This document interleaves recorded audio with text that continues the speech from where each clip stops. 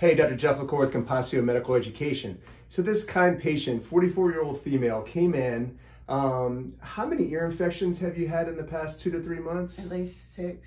At least 6 ear infections. And when you get an ear infection, what is the main symptom you're getting? The pain. Pain. And is pain on the right side? Yes.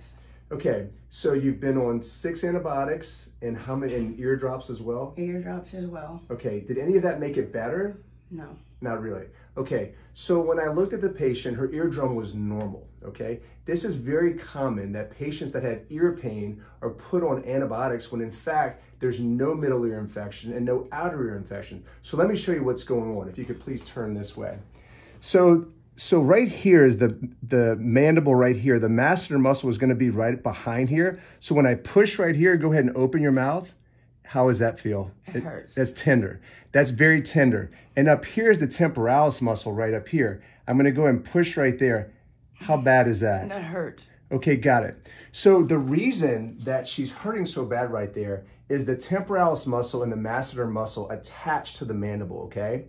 A lot of times, and that jaw joint sits right in the ear canal. So a lot of times when patients are having ear pain, it's not coming from the ear at all. It's actually coming from them grinding and maybe clenching at night. So what I'm going to do for this patient, we're going to go and have her see physical therapy for about 6 weeks. I'm going to see her back. If her ear pain persists, I'm going to go and take a look in the back of her nose, because rarely you can have an upper respiratory cancer causing ear pain. Super uncommon, okay? So in primary care, if you get this and a patient doesn't get better after physical therapy, then refer them to the ear, nose, and throat physician. Please like us on YouTube and please subscribe to our channel. Thanks so much.